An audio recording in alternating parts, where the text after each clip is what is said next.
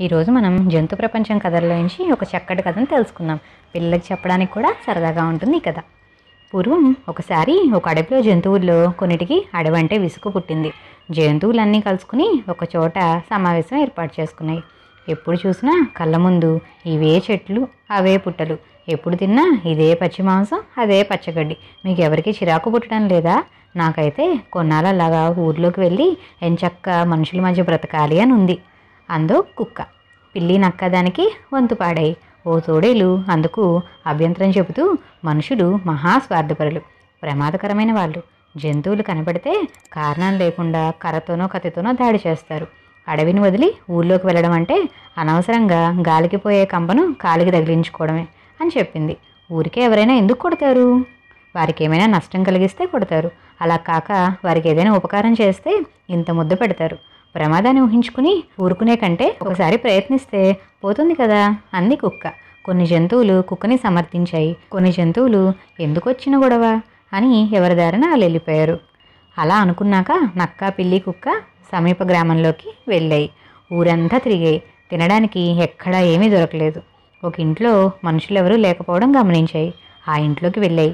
వంటగదిలోని కమ్మని పాలు, పెరుగు చూసి పిల్లి వాటిని స్వాహా చేసేసింది. కుక్క వండిపెట్టిన ఆహారాన్ని ఓ పట్టు పట్టేసింది. నక్క గంప కింద కప్పిపెట్టిన 2 కోళ్లను గుట్టుకుమనిపించింది. ఈ పనులన్నీ పూర్తయ్యేసరికి ఆ ఇంటి యజమానైన రైతు రానే వచ్చాడు. జంతువులు చేసిన నిర్వాకానికి అతనికి కోపం కట్టెలు తెంచుకుంది.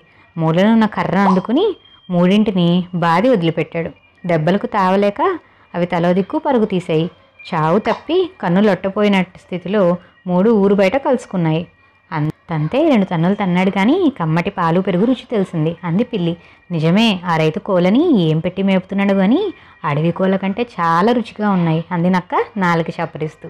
అంతా బాగానే ఉంది కానీ మరోసారి ఇలాంటి ఆహారం కోసం ప్రయత్నిస్తే మక్కలు విరుగుతాయి. కనుక తన్నులు తినకుండా ఆహారం తినే మార్గం వెతకాలి అంది ఆలోచనతో కుక్క. నక్క తేలిగ్గా ఏముంది, అడుక్కునేవాడికి 66 ఇల్లు అన్నట్టు అది కాకపోతే మరో ఇల్లు, దొరకకుండా తిన్నంతకాలం దొరలమే కదా అంది. అది ఒక బతికేనా? అలా కాదు, రైతే స్వయంగా మనకు ఆహారం పెట్టాలి అంటే అతనికి ఏదైనా సాయం చేయాలి. పదండి చెప్తాను, రైతుతో మాట్లాడదాం అంది కుక్క. ఈ కుక్క ఏదో కొంప ముంచేలా ఉంది అని అనుమానించిన ఇంటి ఆహారం గుర్తొచ్చి కిర్కూరు మనకుండా కుక్కను అనుసరించాయి నక్క, పిల్లి. 3 తినగా రైతు ఇంటికి వెళ్ళాయి. మళ్ళీ వచ్చిన జంతువులు చూసి కర్ర అందుకోపోయాడు రైతు. ఆ రైతుతో కుక్క, తొందరపడుకు రైతన్నా, మేము అడవిని వదిలి జనజీవన స్రవంతిలో కలవాలని వచ్చాం. మాకేదైనా పని చెప్పు, ఇంత ఆహారం పెడతావనే ఆశతో వచ్చాం అంది కుక్క. రైతు కొంచెంసేపు ఆలోచించి, మీ ఆలోచన బాగానే ఉంది కానీ మిమ్మల్ని ఎలా నమ్మడం? అయినా బ్రతిమాలుతున్నారు కనుక ఒక అవకాశం ఇస్తున్నాను. నేను వచ్చేదాకా ఇంటికి కాపలా కాయండి. తేడా వచ్చిందో చెప్తా మీ పని అని ఎక్కడికో వెళ్ళాడు. దొంగ చెరిగి తాళాలు ఇచ్చినట్టు తనను కాపలా ఉండమంటాడేంటి ఈ పిచ్చి రైతు అనుకున్నాయి. కానీ తమ నిజాయితీని నిరూపించుకుని రైతు ఇంట్లో స్థానం సంపాదించాలనే పట్టుదలతో నోరు కట్టుకుని కాపలా కాయసాగాయి. మధ్యాహ్నం దాటింది. 3టికి కడుపులో ఎలకలు పరిగెడుతున్నాయి. మొదట నక్కకి సహనం నశించింది. ఎందుకు వచ్చిన ఉద్యోగం ఇది? చక్కగా 2 కోళ్ళని పట్టుకుని అడవిలోకి పరిగెడితే ఈ రోజు గడిచిపోతుంది కదా అంది నక్క గంప కింద కోళ్ళని చూసి గుటకలు వేస్తూ. కుక్క ఒప్పుకోలేదు. మనిషికి మనపైన నమ్మకం ఏర్పడాలంటే ఇదే మంచి అవకాశం.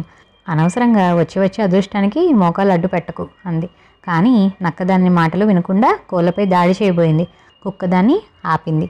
ఈ ఇంటికి నేను కాపలా ఉన్నానని మర్చిపోకు. ఇక్కడ దేని నేను తినను, ఎవరిని తిననివ్వను అంది కోపంగా. నక్క విసుగ్గా, సరే నీ చావేదో నువ్వు చావు, నేను పోతున్నా అని అక్కడి నుంచి వెళ్ళిపోయింది. జరిగిందంతా చూసిన పిల్లి కిక్కురు అనకుండా కాపలా కాయసాగింది. కాసేపటికి దానికి ఆకలి వేసింది. కానీ కుక్క ఉండగా తన ఆటలు సాగమని అర్థమైంది. కుక్క మామ, లోపల వంటగదిలో ఏదో శబ్దం వస్తుంది.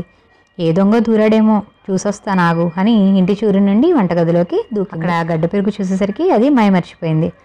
సింగినాదం, నన్నెవరు చూడొచ్చారు అని కళ్ళు మూసుకుని పెరుగంతా తినేసింది. కళ్ళు తెరిచి, అమ్మయ్యా, ఎవ్వరికంటా నేను పడలేదు అని బయటకు వచ్చింది.